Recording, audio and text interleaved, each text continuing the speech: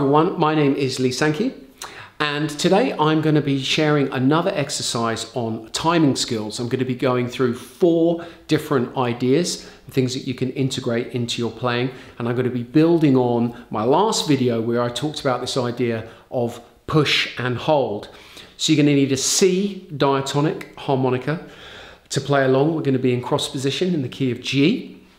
And if you're interested in finding out more about the skills and the ideas I'm going to cover in this video, then check out my course, Timing Skills for Blues Harmonica. The link can be found in the description below. So let's get into the exercise itself. So what we're going to be doing is we're going to be taking a very simple 2-bar phrase, and we're going to be transforming it into something which takes it away from being sort of linear and predictable, very square, to something which is much cooler. It's got a swagger to it. It's got loads of scope for expression, and we're going to achieve that all through these phrasing ideas, timing skills ideas. So let me just explain what the phrase is, and then we'll layer in these ideas one by one. So the phrase itself, we'll play it through once and then break it down. It's very, very simple.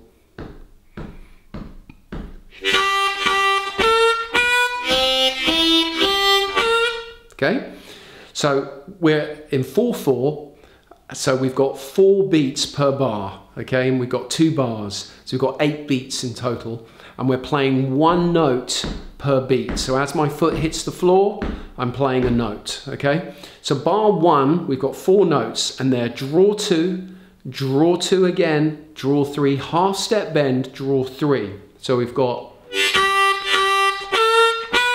okay? Right? And we go to bar 2, and we're going to play a C7 arpeggio here. So we've got blow 1, blow 2, blow 3, draw 3, half step bend. So again, we're playing that 1 note per beat as our foot hits the floor, okay?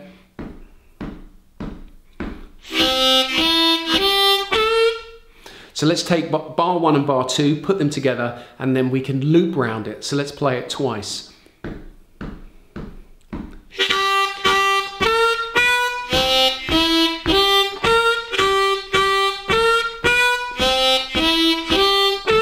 Okay, very simple. So what we've got here at the moment is something which is very square, very linear. All the notes are in the same place. They're all played for the same duration. So let's start building in these timing ideas. So the first thing we're going to do is we're going to look at the timing interval between that draw 3 half step bend and the draw 3 no bend in bar 1.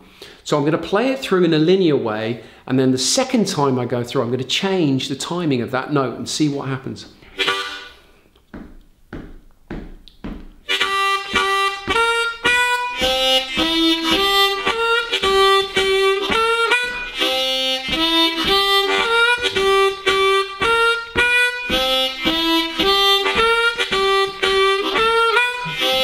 Okay, super cool. So what am I doing there? I've changed the timing of that draw 3. When I'm hitting it unbent, I'm hitting it on the upbeat, okay? I'm hitting it much earlier. So instead of now all the notes being on the beat, I've moved that draw 3 so it's earlier. So we can just play across bar 1. We've got,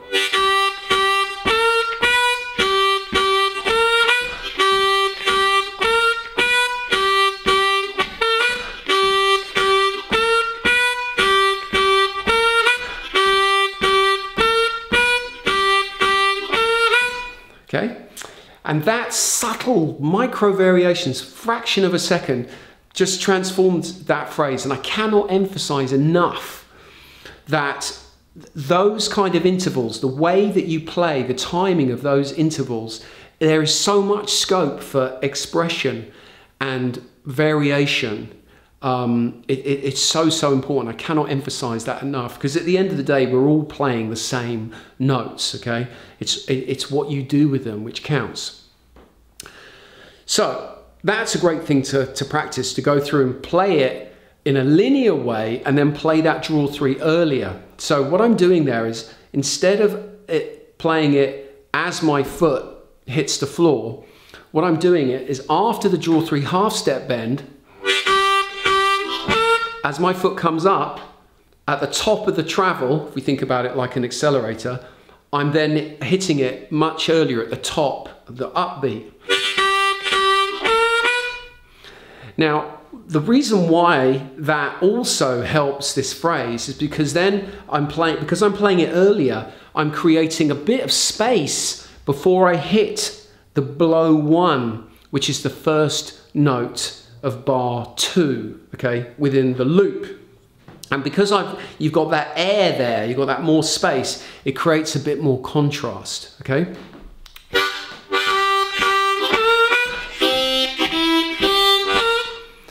Now, the second idea we're going to look at now is focusing on this blow 1 note.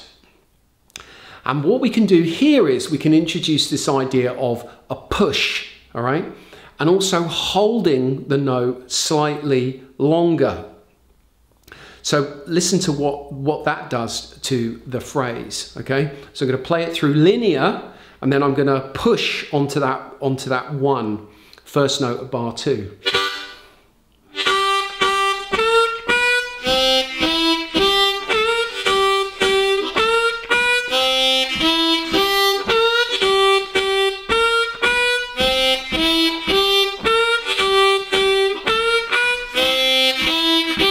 Okay, so again, it just gives it a bit more swagger, a different feel. It's less linear. The other thing that I'm doing there is I'm holding that blow note, blow 1, for a fraction longer. That is to say that as my foot travels down, I play the note earlier before my foot hits the floor, okay? So if we think about this as our foot being like an accelerator pedal, I talked about this in my last video. Anywhere along that travel, you can play that note. And when your foot is going in time, we're talking fractions of a second here. So you push it, but what I'm doing is I'm playing it slightly earlier, and then as my foot hits the floor, the note's already sounding. As my foot comes up, I'm continuing to hold the note. As my foot comes down, I'm continuing to hold the note, so it's a beat. And as my foot hits the floor, I then move on to the blow 2, okay?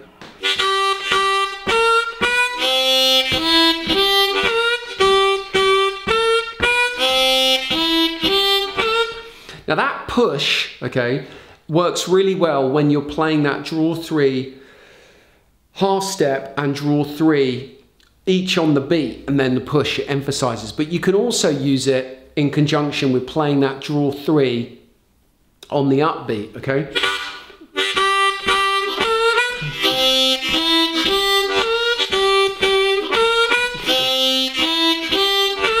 But the push sounds even better, I think, when you're playing that draw 3 no bend like on the beat, and then you can push the 1 even more, and then we're holding it.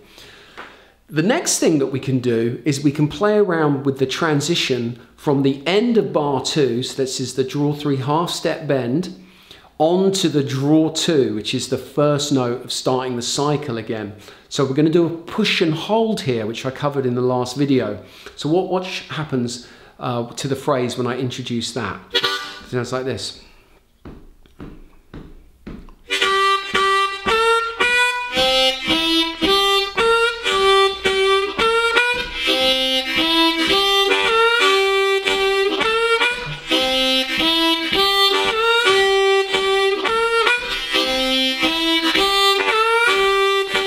Okay, so now we've got something which has got a lot of swagger in its shape. It's completely transformed from the kind of linear, square.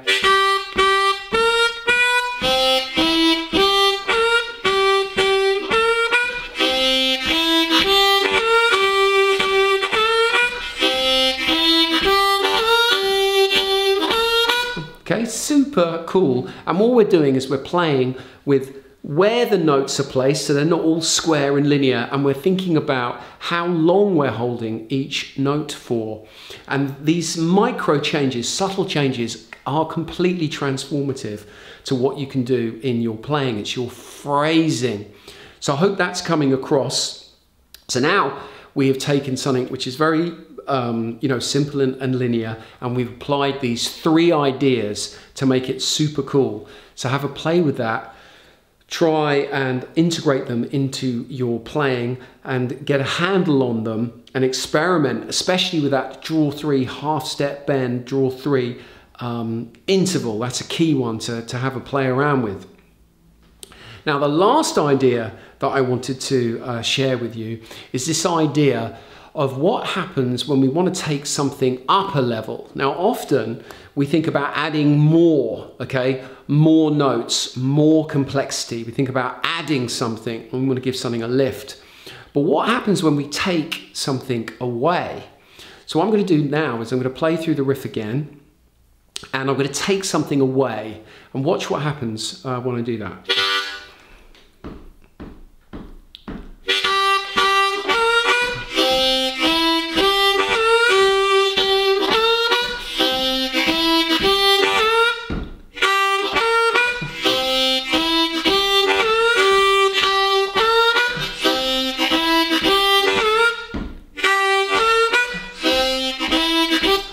Okay, so what I've done there is I've dropped out the first draw 2 at the start of the sequence. Now, because the listener's ear is expecting a note there, because you've established that as a pattern, when I take the note away, I make that beat more noticeable, okay? The fact I don't play anything there, that silence makes that beat louder, it stands out, it's unexpected. So it's a super cool thing to do. You don't want to overuse it, but use it in the right place, it can be really powerful.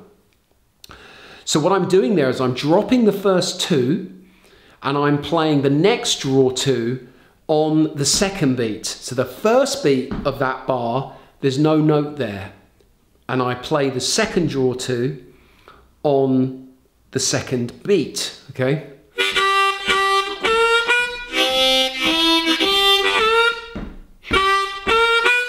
It's a super cool and fun thing to do. So there's 4 different ideas that we've talked about in this video, all to do with timing skills and how you can play with your phrasing with these subtle micro variations. So if you're interested in building on those skills, finding out more, check out my course, Timing Skills for Blues Harmonica, link in the description below. Thank you for watching this video. If you want to subscribe to my channel, click in the bottom right corner. Thanks to everyone who's been supporting my channel over the years. Let me know what you think about this video in the comments, and I look forward to seeing you again in the next video. Thank you very much.